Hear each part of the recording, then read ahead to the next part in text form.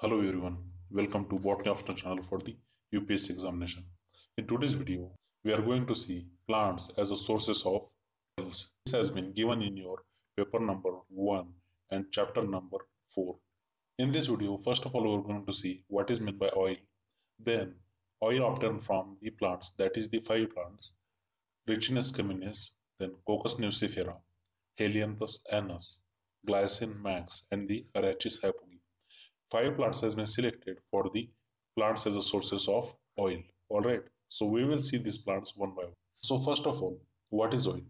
An oil is any non-polar chemical substance that is viscous liquid at ambient temperature and have both hydrophobic and the lipo-philic nature. Now, oil is considered to be the non-polar, as you may familiar with polar and non-polar things, right? In biology, we come across these terminologies. Polar means which is soluble in water, while non-polar means which is soluble in solvents, different organic solvents like benzene. So the polar compounds tend to be the water-loving, while non-polar compounds are tend to be the water-hating compounds, right? So the oil is naturally a non-polar. That means oil belongs to non-polar category, that it can mix with the organic solvents, but it cannot be mixed with the water. As commonly you know that oil cannot be mixed with water, right? These two things cannot mix with each other. That is why the nature is called the non-polar chemical substance. That is viscous liquid. It's a viscous liquid at ambient temperature and have both hydrophobic and the lipo-philic nature. Now, hydrophobic means hydro stands for the water, and phobic means which hate the water, right? That means oil are the water-hating chemical substances, right? And at the same time, they are lipophilic.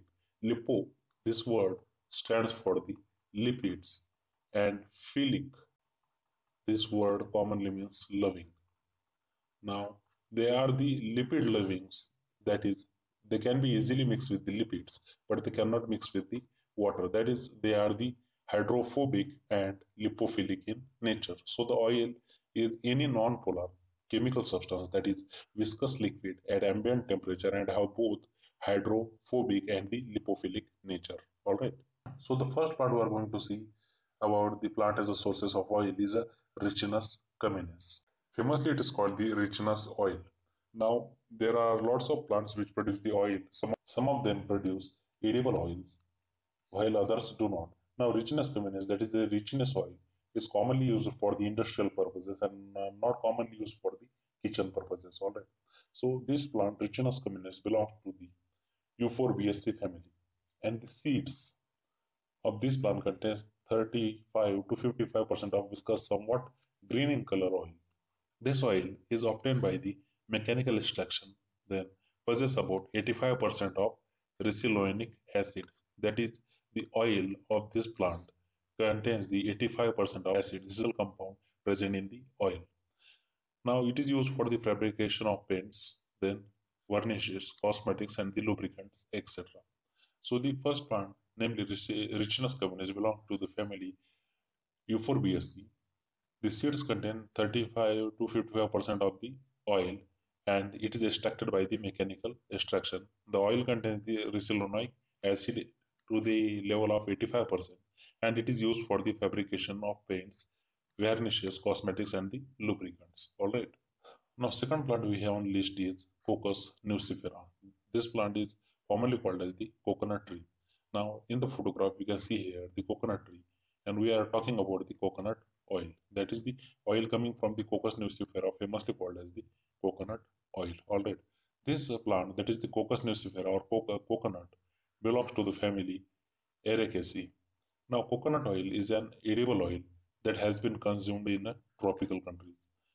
Coconut oil is produced by crushing the copra, the dried kernel, which is contains about 60 to 65% of the oil. That is the inner part of the fruit, which is called as the kernel, contains about 60 to 65% of oil. This oil has a very natural sweet taste and coconut oil nearly contains 92% of saturated fatty acids. Alright. Now this coconut oil has a certain applications, namely it promotes the heart health, then healthy brain function and the immune system boosting. All right. So these are the applications of the coconut oil. So coconut oil is coming from the plant, namely coconut, that is the Cocos nucifera, belonging to the family Arecaceae. This coconut oil is edible oil and which is consumed in tropical countries. Then the oil is often from the kernel part of the fruit, which contains 60 to 65% of oil. Now, this coconut oil contains 92% of the saturated fatty acid, which promotes the healthy heart rate, then healthy brain function, and boosts the immune system. All right. So, third plant we have on list is a Helianthus annuus. Now, what is the sunflower? And oil obtained from this Helianthus annuus is called sunflower oil. Now, this Helianthus annuus plant, that is the sunflower, belongs to the family of Asteraceae. Sunflower seed oil composition consists of 90% of oleic and 10% of linoleic acid. That is 90% of the oil contains the oleic acid while 10% is a linoleic acid. Together they constitute the sunflower oil. Its oil is used throughout the world for the frying and cooking. Alright. Sunflower seeds are very rich in protein and essential fatty acids. So the third plant we have on list is a Helianthus annuus, commonly called as the sunflower. Now sunflower oil, this sunflower plant belongs to the family Asteraceae, and the sunflower seeds contain the 90% of oleic acid and 10% of linoleic acid. All right. This oil is used for the frying and the cooking purposes, and the seed contains and the seeds are very rich in protein and essential fatty acid. So this is the third plant which is consumed throughout the world for the cooking. All right. The next plant we have here is a Glycine max. Famously, this plant is called the Soyabean, and the oil obtained from this plant is called the soybean oil. So this Glycine max plant belongs to the family Fabaceae. The soybean is a species of legume widely grown for its edible bean. Now, this bean contains a significant amount of phytic acid, dietary minerals, and the vitamin B. Alright, this soya vegetable oil is used for the preparation of food and it has many industrial applications as well. Soybeans are globally important crop on providing oil and protein. Now, this plant is globally important for providing the oil and the protein. Alright, so on the fourth we have list is a Glycine max, which is a soybean. The next plant, that is the fifth plant, is Arachis hypogaea. Now, this plant, we commonly called it as a peanut, and the oil obtained from this plant is called the peanut oil. This plant belongs to the family Fabaceae. It is also known as the groundnut. And this peanut oil contains the 46% of monosaturated fats, 32% of polysaturated fats, and the 17% of saturated fats. Now, peanut oil is often used for the cooking because of its mild flavor. Alright, so fifth plant we have on list here is Arachis hypogaea, belong to the family Fabaceae, commonly called as groundnut, and has a chemical composition of 46% of monosaturated fats, 32% of polysaturated fats, and 17% of saturated fats. Alright, this peanut oil is often used in the cooking because it has a very mild flavor. Alright. So in a summary, we have seen the definition of oil. Then we have seen the first plant, namely Ricinus communis, which produces the Ricinus oil. Then we have seen the second plant, Cocos nucifera. Third plant, that is the Helianthus annuus. Fourth plant, that is the Glycine max.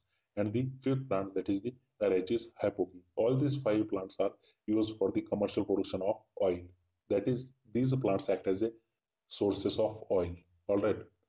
There are many other plants as well which are used for the production of oil, but these are not covered in this lecture. You should find out them, but you should at least know the five plants. Alright, so I have taken the examples from the different families, and you should always remember the name of plant, name of family, and the most importantly the chemical composition of that oil. Alright, and how it is used for the human point of view. Alright, so thank you very much for watching this lecture. Please like the video, comment if you have any question, share this video with your friends who are studying the botany subject. Alright, and please subscribe to the Botany Option channel for the UPSC examination.